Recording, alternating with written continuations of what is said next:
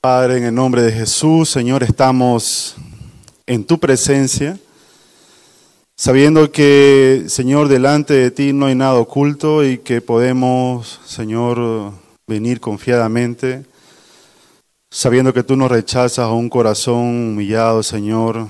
Señor, te hemos alabado, te hemos dado, Señor, la gloria, la honra en el tiempo de la alabanza, y queremos también hacerlo en el tiempo de la prédica, Señor. Que nuestros corazones estén aquietados de tal manera que podamos recibir con mansedumbre, Señor, esta palabra, y que podamos, con acción de gracias, Señor, poder guardarla y poder, Señor, vivirla. Ayúdanos, Señor, a que esto sea posible. Queremos suplicarte que te lleves a este lugar todo lo que no venga de ti, y que, Señor, podamos con atención aprender del Maestro, aprender de aquel que lo sabe todo, de ti, Señor, y en el nombre de Jesús, ayúdanos, Señor, a humillarnos, a ser humildes en todo tiempo y todo lugar. Gracias, Señor, en el nombre de Jesús. Amén. Amén. Quiero invitarte, por favor, a que abras tu Biblia en el Evangelio según Lucas. Lucas, capítulo 22.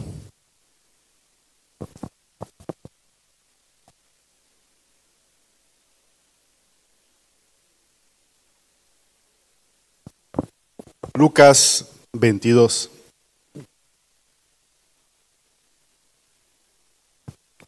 Vamos a leer desde el versículo 28. ¿Lo tenemos, Lucas?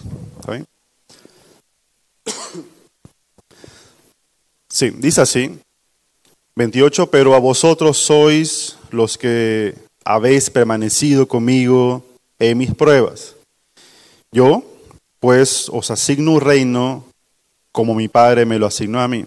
30, para que comáis y bebáis a mi mesa en mi reino, y os sentéis en tronos juzgando a las 12 tribus de Israel. Dijo también el Señor: Simón, Simón, he aquí Satanás os ha pedido para zarandearos como a trigo. Pero yo he rogado por ti que tu fe no falte, y tú, una vez vuelto, confirma a tus hermanos. Sí, solamente estos versículos. ¿Sabes?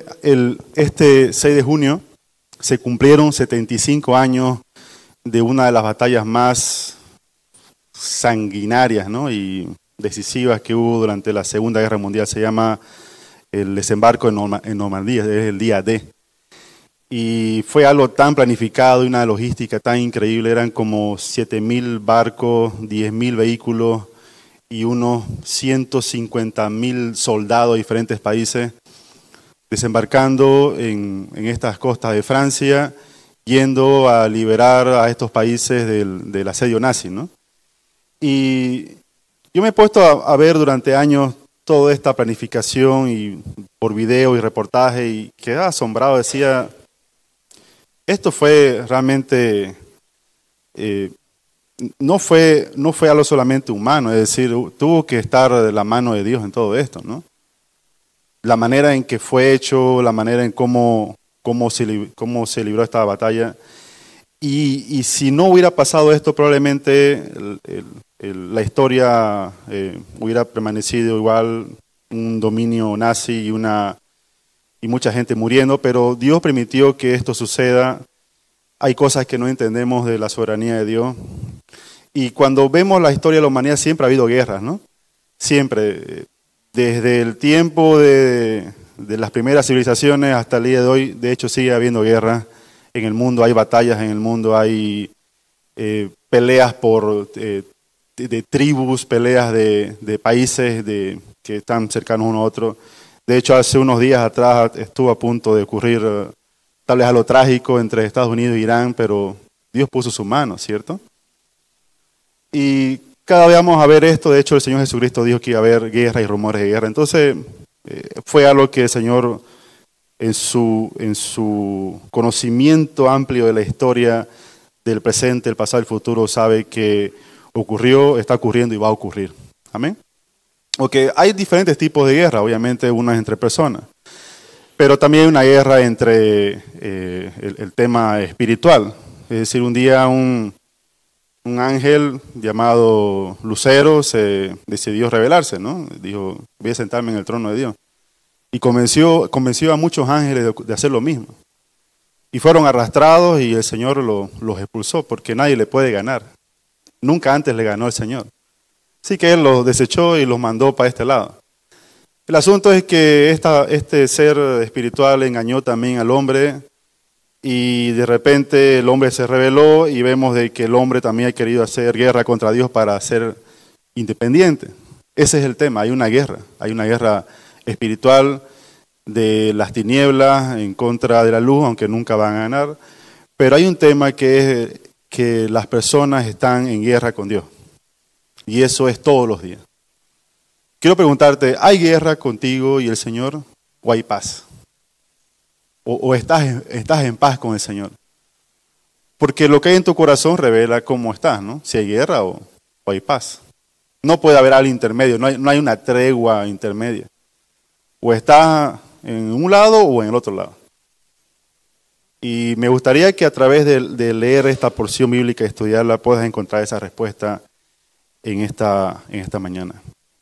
Bueno, pero hay un tema también y es que todo creyente también tiene una guerra espiritual, hay una batalla, ¿no? O por lo menos tenemos batallas todos los días.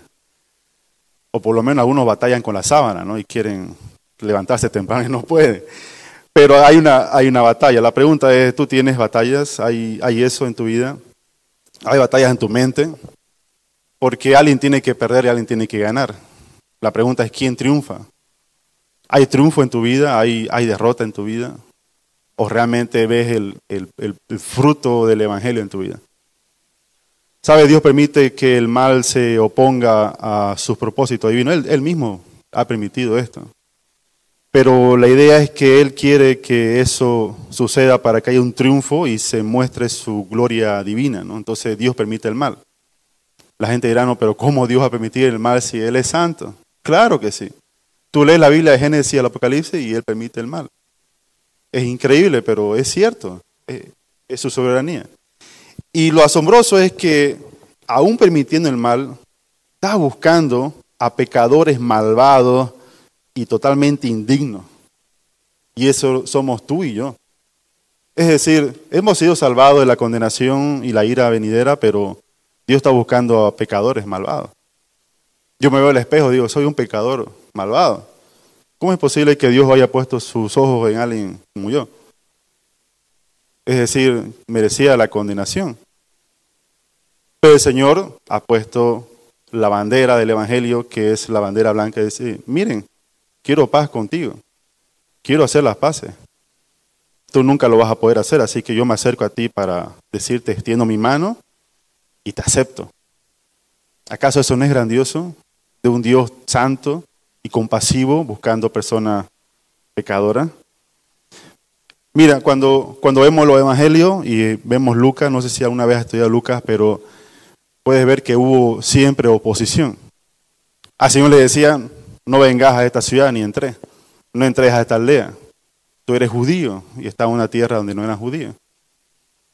Habían personas que decían, tú no puedes venir acá, tú no puedes predicar acá, tú no puedes hacer milagros los días sábados. Siempre hubo oposición, siempre. Pero el Señor cumplió su propósito. Entonces vemos la historia del Señor en la tierra y vemos de que pasaba los años y cada vez que se acercaba ese triunfo en la cruz y la resurrección, siempre había dificultad y había en todos lados. Este versículo que hemos empezado a hablar, está el Señor con sus discípulos, estaban los 11. Ya Judas se había ido y vemos que en el capítulo 22 están hablando acerca de un tema que me gustaría que lo leas en tu casa y es acerca de que hay un traidor. De eso se trata el 22, de eso empieza. Está diciendo, hay alguien que me va a traicionar. Hay alguien que me va a traicionar. Y está en el versículo 21, está diciendo, mira bien, hay uno de ustedes que es un sospechoso. Y ellos empezaron a debatir, ¿quién será? ¿Serás tú? ¿Seré yo? Puedes mirar al que está a tu lado y puedes mirarlo bien. Obviamente no es un traidor, ¿no? O una traidora, ¿no? Yo no lo creo así, no creo que nadie aquí traicione al Señor. Pero sabes que ellos, los 11, estaban discutiendo de quién era el traidor. Ese era el tema. Se estaban echando la culpa. Ah, seguramente eres tú. Y después de eso, la conversación empieza a cambiar y empiezan a discutir de quién era el mayor entre ellos. ¿Puedes tú mirar nuevamente a la persona que está a tu lado? ¿Y cómo lo ves a esta persona? Obviamente no está hablando de edad, está hablando de ser mayor en el sentido de servicio, ¿cierto? Está hablando de, usted es una persona mayor, entonces yo la sirvo. Mire, usted está en el micro, está en el colectivo y sube una persona mayor, le da el asiento, ¿cierto? Yo supongo que lo hace así, ¿no? Hay jóvenes que cuando suben al autobús se hacen los dormidos, ni dan ni a las embarazadas, en serio. El asunto es, ¿quién es el mayor? Y aquí están discutiendo los discípulos, yo soy el mayor. Tú tienes que servirme a mí, a mí. Y cuando estemos en el reino de los cielos, allá arriba, tú me vas a servir a mí. Porque yo he hecho esto, he evangelizado, he predicado, he expulsado demonios, he sanado más que vos. ¿Me dejo entender? Y estaban debatiendo entre quién es el mayor. El Señor conocía sus pensamientos. Y ellos estaban pensando mi orgullo y mi ambición. Y no se daban cuenta que el Señor les había dicho en este mismo pasaje de que Él iba a morir. Y les había dicho, ¿saben qué? Yo voy a irme. No tenían dolor, no tenían ni siquiera una pizca de decir, ay Señor, mira, vamos a estar contigo. Queremos estar contigo hasta el último. No, ellos estaban discutiendo. Y el Señor con mucha paciencia, mucha amabilidad y mucha cortesía, le dice, ¿saben qué? Versículo 24, los reyes se enseñorearán de las naciones y las personas que tienen autoridad se les llama bienhechores. Estaba diciendo, ¿saben qué? A ustedes lo que les falta es humildad. Ese es el tema, les falta humildad. Necesitan volverse a Dios realmente. Y le está diciendo, miren, el mayor debe servir al más joven. Y esto para un judío era como, no tiene sentido. Porque para un judío el que tenía más años tenía que recibir más honra. Es decir, era más honorable, más respeto. Y el más pelado, el más muchacho, no era así. Y el Señor les cambia esto y les dice, miren, en realidad ustedes tienen que ser al revés. Ustedes que se creen más, créense menos. Y le está diciendo, ¿saben qué? El que se sienta a la mesa, en realidad es el que sirve. Está diciendo, oye, ustedes no se sienten como invitados, más bien sirvan a otros. Sírvanse entre ustedes. Está diciendo, miren bien, sean mayordomos, sean amables. No se pongan a pelear por tonterías. Ese es el tema. Bueno, una vez que el Señor les empieza a hablar todas estas cosas, ahora le habla acerca de los triunfos. Pero le habla de triunfo y para que haya triunfo tiene que haber dificultades.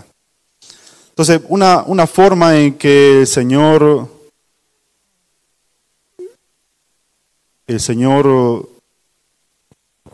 muestra este triunfo en nuestras vidas es acerca de siendo perseverante. Entonces, ¿de qué manera sabemos que tenemos triunfo en Cristo para nuestras vidas? Es una pregunta. Es siendo perseverante. Y está en los versículos 28 al 30. ¿Sabe? Está hablando a 11 personas que aunque no habían entendido bien cómo es este tema del sufrimiento que iba a tener Jesucristo, el Maestro, el Rabí, aquel que les mostró el camino de la verdad y el Evangelio, no tenían ni idea. Le estaba diciendo, ¿saben qué? Hay un tema acá y es que la negación que ustedes tengan y todo el esfuerzo que han tenido no es en vano. Porque hay personas que van a la iglesia y llega un momento y dicen, esto es en vano. ¿Cierto? No sé si le ha pasado, esto es en vano.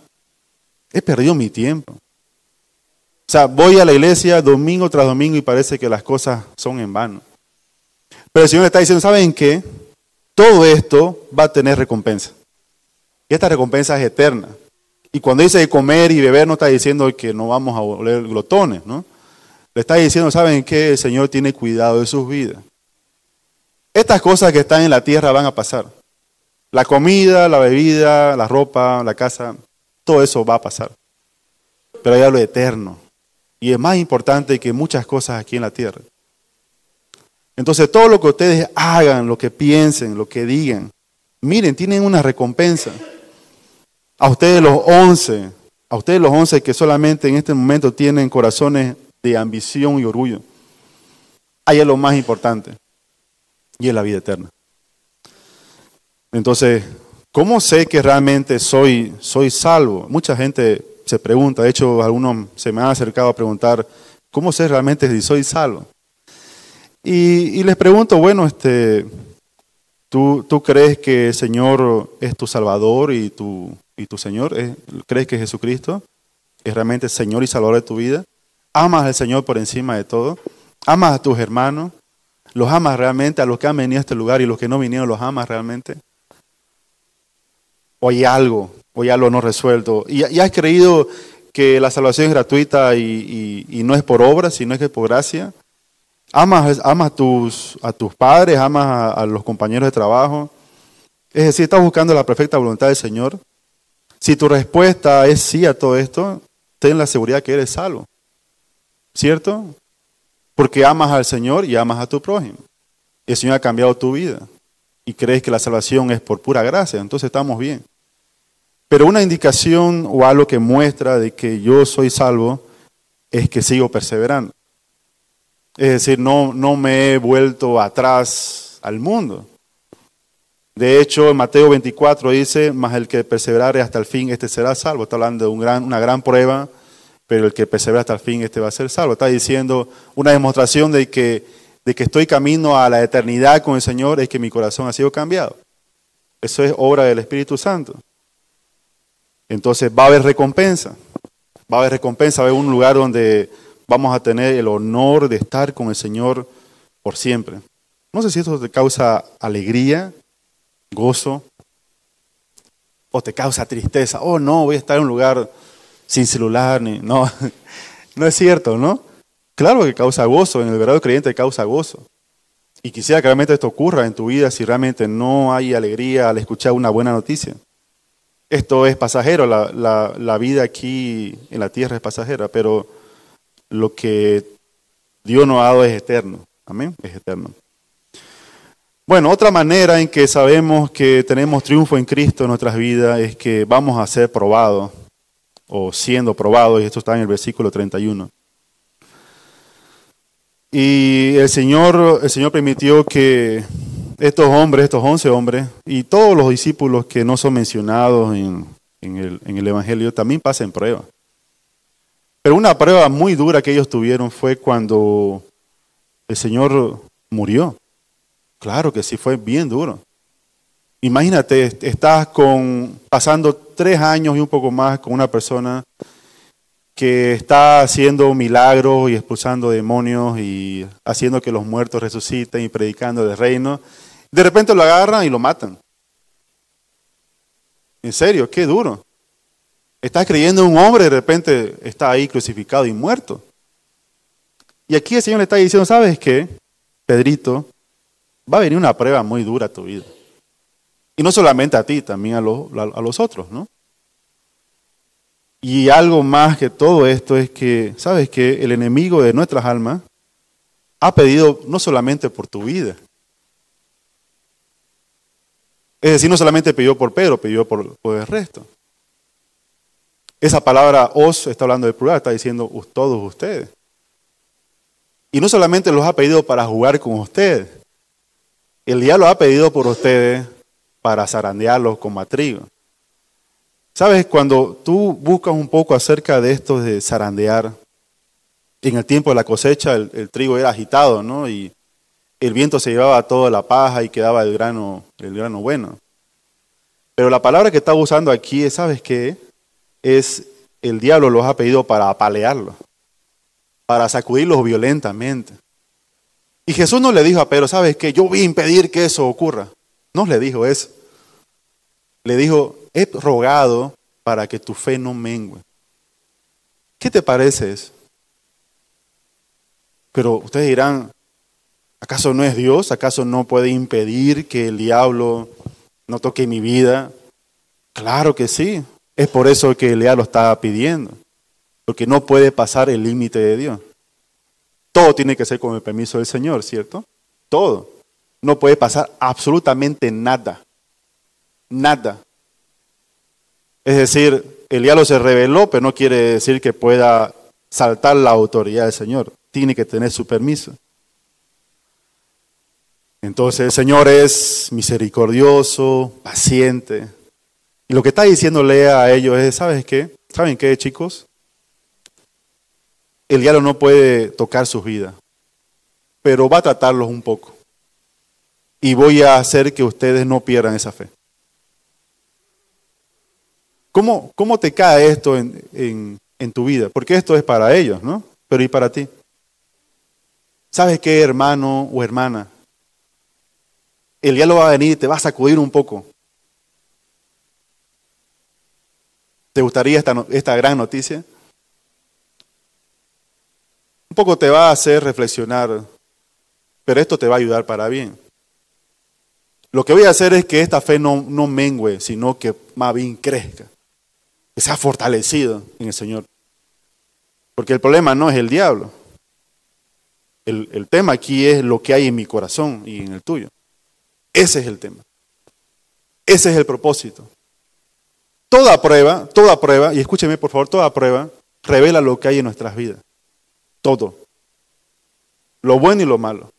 Recibes mucho dinero, prueba lo que hay en mi corazón. Una gran prueba para los creyentes es que reciben mucho dinero y se olvidan de Dios.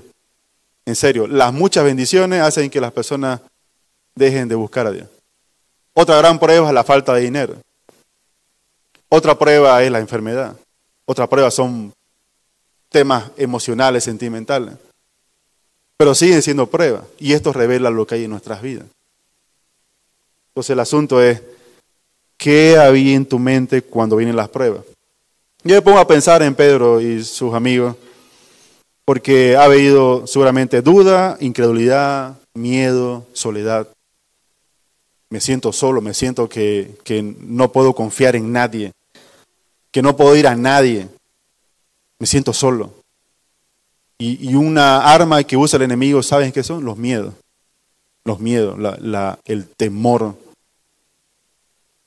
Y estoy seguro que tú has pasado en este año muchos miedos. Hay gente que tiene miedo a la muerte, hay gente que tiene miedo a que alguien muera o alguien se enferme que es cercano a ti. Y estos miedos son los que nos paralizan y son barreras en nuestra propia mente. Entonces no puedo ir más allá porque tengo miedo a esto o aquello. Y el problema se inicia cuando amas más tu vida que al Señor. Entonces, cuando tú eres el centro de tu vida, hay un enfriamiento espiritual y viene este tipo de miedo. Y me pongo a pensar, Pedro está solo. Está solo. Todos se han esparcido, están regados y atemorizados. Se acerca con este hombre que era arrogante y orgulloso, se acerca con miedo a ver dónde lo agarraron a su maestro. Y con miedo lo niega al Señor para que no le pase lo mismo. Hay mucho temor. ¿Qué pasa cuando vienen las pruebas a tu vida? ¿Te aferras al Señor o escapas de Él? ¿O te acercas para ver qué puede darte? ¿O te acercas con fe, creyendo que Él puede guardar tus pensamientos? Porque el Señor es el que gobierna el universo, Él gobierna nuestras vidas. ¿Sabe? En Hebreos 7:25, no lo busques, te lo voy a leer, dice, por lo cual puede también salvar perpetuamente a los que por Él se acercan a Dios, viviendo siempre para interceder por ellos. Está diciendo el Señor Jesucristo está intercediendo por nuestras vidas. ¿Tú lo crees realmente? ¿Tú crees realmente que hay un Dios que no es impersonal, sino que es personal y que está intercediendo por cada hijo suyo, cada hija suya en la tierra? ¿Lo crees realmente? Porque eso está hablando Hebreo, está diciendo el Señor está intercediendo por cada alma que le pertenece. Y eso es continuamente. A veces me dicen, Oswaldo, ¿puedes orar por mí? Claro, voy a orar por ti. Pero ¿saben qué? Al tiempo se me olvida y dejo de orar. Claro, porque soy una persona que falla. Entonces, si tú me haces recuerdo, yo voy a seguir orando. Pero el Señor no se le olvida estas cosas. Él siempre está orando para siempre, por siempre, para que podamos estar fortalecidos. Se trata de eso. Entonces, las pruebas están mostrando lo que hay en tu mente y en tu corazón. Y está haciendo de que confíes realmente en Dios. Eso está mostrando realmente quién es tu Dios. Toda prueba muestra quién es tu Dios. Quién es tu Dios o si es tu ídolo el que te gobierna. Quiero preguntarte entonces, si esto es lo que muestra lo que hay en tu corazón y realmente está mostrando lo que hay en tu vida, ¿cuál es tu actitud? Puedes estar aprendiendo la Biblia durante 10, 20 años, no lo sé cuántos años ya conoces la Escritura. Pero toda prueba revela nuestra teología. En serio.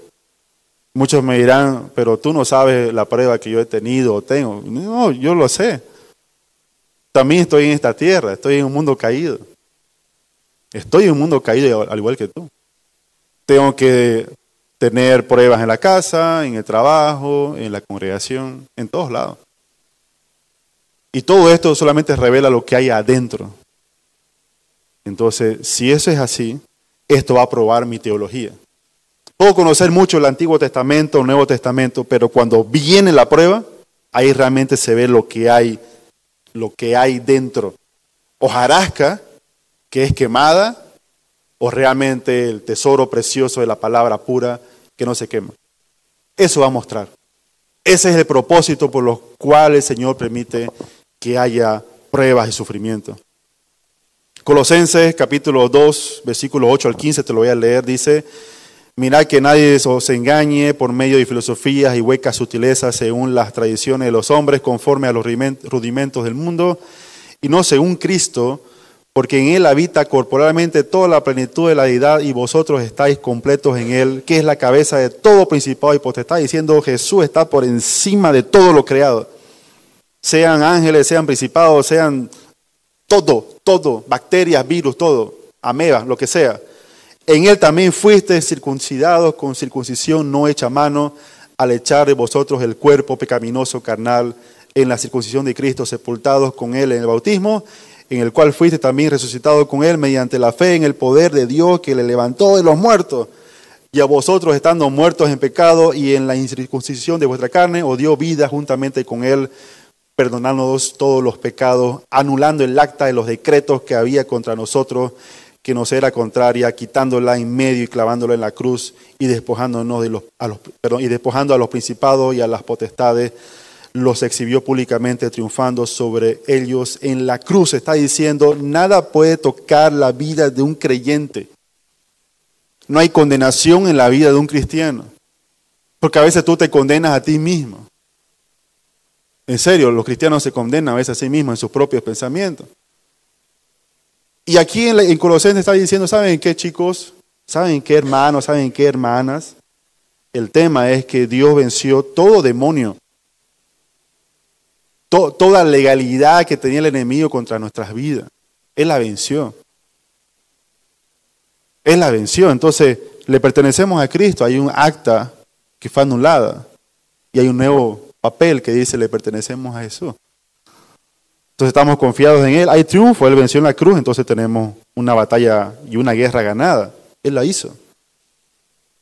Entonces, si confiamos en su palabra y descansamos en ella, eso nos quita la duda, la incredulidad y todo pensamiento que nos hace creer de que Dios no nos ama. ¿Cierto? Entonces las pruebas nos van a revelar eso, si realmente lo amamos a Él o no. Pero la prueba nos va a revelar que Él nos ama, efectivamente. Y que su misericordia es grande, y es tan grande, y tan alta, y tan profunda. Otra manera en que podemos saber en que el triunfo de Cristo está en nuestras vidas o para nuestras vidas es que somos fortalecidos. Y en el versículo 32 está diciendo el Señor Jesucristo a Pedro de que una vez haya pasado esta etapa de prueba, tú tienes que volver y tienes que ayudar a tus hermanos, es decir, a los otros discípulos. Está hablando acerca de que la fe que viene del Señor no solamente es algo que yo puedo encontrar en un libro. Es decir, esta fe es puesta por el Señor. ¿Para qué? Para que yo permanezca. ¿Para qué? Para que persevere. Entonces, si la fe que viene del Señor viene por el oír y el oír la palabra de Dios, quiero preguntarte algo. ¿Tú estás meditando en la palabra continuamente? ¿Lo estás haciendo? ¿Estás realmente acercándote al Señor confiadamente, esperando recibir algo que es su palabra, lo cual hace que yo responda? Porque el tema es que si yo soy fortalecido en la fe que viene de Él, entonces debo ayudar a otras personas. Debo hacerlo. Es decir, no estamos en un mundo solo. Debo ayudar al que está más cerca mío. Porque probablemente está con más problemas que yo, ¿no? El que está a mi lado probablemente tenga una tiniebla en su cabeza, tenga una nube negra. Y está intentando escapar y no puede. Yo puedo estar tranquilo, sentado en mi comodidad y esta persona está gritando en silencio. Entonces, realmente estoy siendo misericordioso con otros, porque si he pasado una prueba es para que yo ayude a otras personas, para que tenga también la misma misericordia que el Señor tuvo conmigo. Entonces, sabiendo esto y que el único que puede cambiar cualquier situación es el Señor y que la ayuda que los hombres tiene un límite, y sabiendo que Dios no tiene límites, entonces, ¿de qué manera estoy perseverando en la prueba y ayudando a otras personas? Eso es el punto. ¿De qué manera? Persevero, paso la prueba y ayudo a otras personas. Suena sencillo en la teoría, pero quiero que te pongas a pensar un poco en la vida práctica. Solamente en los hogares, en los matrimonios. ¿De qué manera estás siendo probado? ¿De qué manera estás siendo fortalecido? Y fortaleciendo al cónyuge. O en el tema de los hijos, o en tu trabajo. Hay muchas personas que no son creyentes en donde trabajan. ¿Y de qué manera estás siendo perseverante al ayudar a otras personas? Porque no solamente es a los cristianos, ¿cierto? Hay personas que están en pruebas y que están a punto de matarse. ¿De qué manera estás mostrando el amor de Cristo? ¿De qué manera? ¿Sabes? La segunda carta que escribió Pablo a Timoteo le dio una serie de instrucciones y también de cuidados que tenía que tener. Había una lista de hombres de los últimos tiempos, de su carácter, que iban a ser engañadores, iban a engañar y se iban a engañar a sí mismos. Y una de las cosas que está diciendo Pablo en esta carta es que las cosas en el mundo van a ponerse de mal en peor. En serio, eso está hablando. De mal en peor. Una cosa es los hijos del Señor con su papá, otra cosa es el mundo, el sistema del mundo. Y lo que está diciendo Pablo es que muchas cosas van a ponerse más complicadas. Y que la única manera que podamos tener una vida llena de gozo es que podamos volvernos al Señor y confiar en Él. ¿Sabes? En las iglesias hay personas tipo zombie. No sé si has visto películas de zombies o series de zombies. Probablemente sí. Bueno, no estoy hablando de personas que van y muerden a otros, ¿no? Estoy hablando acerca de personas que están en una manera automática, algo mecánico. Llegan el día domingo a la iglesia, escuchan un sermón, puedes escuchar este sermón, puede ser que te interese o no. Y lo escucha y dice, bueno, sí, es cierto, está bien, bueno, ya esto me va a ayudar para algo, o estoy pasando esta prueba, no lo sé. Pero el asunto es que llegan a la iglesia, escuchan la palabra y no la disfrutan. No la disfrutan, siguen siendo las mismas personas al entrar y al salir. Zombies, automáticos. Es decir, adormecidos espiritualmente, engañados, no despiertan, están confundidos. ¿Sabes qué? Te voy a decir algo, si esa es tu condición de estar adormecido espiritualmente y llevas una rutina espiritual, Dios va a mandar pruebas para despertarte. Con mucho cariño, con mucho cariño. Dios va a mandar una prueba para despertarte. Escucha, ¿qué diferencia había entre Pedro y nosotros? O Juan o Jacobo. Ninguna, ¿cierto? Es decir, ellos no eran más adulados que nosotros. Ahora, ponte a pensar, si a los más cercanos que los conoció cuando estuvo en la tierra, mandó prueba, ¿acaso no va a ser también para nosotros? Para fortalecernos, para ser un poco zarandeado y despertar. Claro, la buena noticia es que Él no ha apartado su mano. La prueba no es buena, o es buena. Claro que es buena, en el sentido que nos ayuda nuevamente a ver el problema que hay aquí adentro. El asunto es, si Dios está mandando una prueba, ¿la estoy recibiendo con gozo? ¿O la estoy recibiendo con desprecio? Señor, ¿por qué razón estás permitiendo esto en mi vida? O le está diciendo, ¿sabes qué, Señor? Gracias. Gracias. Hace un tiempo pasé por una prueba y le dije, Señor, gracias realmente por esta prueba. Porque me ha permitido volverme a ti. Humillarme otra vez delante de tu presencia. Señor, me estaba enfriando, me estaba yendo hacia otro lado. Aún congregándome, aún predicando, aún evangelizando, aún orando. Me estaba desviando por otro ladito. Por otro caminito que no era el tuyo. Y Señor, tú me has vuelto a ti nuevamente, permitiendo esto para que mi corazón sea fortalecido. Y que a través de esta prueba yo pueda fortalecer a otras personas. Amén. Entonces, todo tiene un propósito. ¿Qué tanto gratitud hay por ese propósito de algo que probablemente no te vaya a gustar? Entonces, puedes inclinar tu rostro, por favor, nuevamente. Y pedir al Señor, Señor, aquí estoy y realmente hay cosas que no entiendo. Hay cosas que no entiendo, Señor. No entiendo qué está pasando, Señor, en mi vida, en mi familia, en mi entorno. No lo entiendo, Señor. Hay cosas que no entiendo que están pasando en mi trabajo. No entiendo la yesquera, Señor. No entiendo por qué estos problemas de salud que están apareciendo, problemas en mi mente, problemas con mi esposo, con mi esposa o con mis hijos. No lo entiendo, Señor. Y es la misma respuesta del Señor. Estoy forjando carácter. Estoy forjando carácter. Estoy fortaleciendo tu fe. Y es la misma respuesta del Señor. No los he desechado, no los he abandonado, sino más bien están perseverando. Y toda esa perseverancia, todo el esfuerzo que ustedes tienen, tiene un premio, y es la vida eterna. Y el Señor nos los muestra en su palabra. Y que a través de las pruebas que Él permite, nos ayuda a permanecer y a que podamos confiar en Él.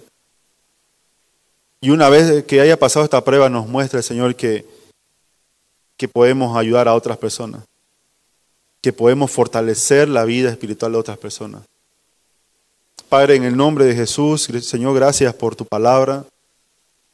Señor, he querido exponerla conforme a lo que tú me has mandado a hacer, Señor. Si hay dudas, Señor, acerca de este mensaje, que mis hermanos, Señor, y mis hermanas puedan acercarse confiadamente y les pueda resolver cualquier pregunta que tengan, Señor, sobre esto.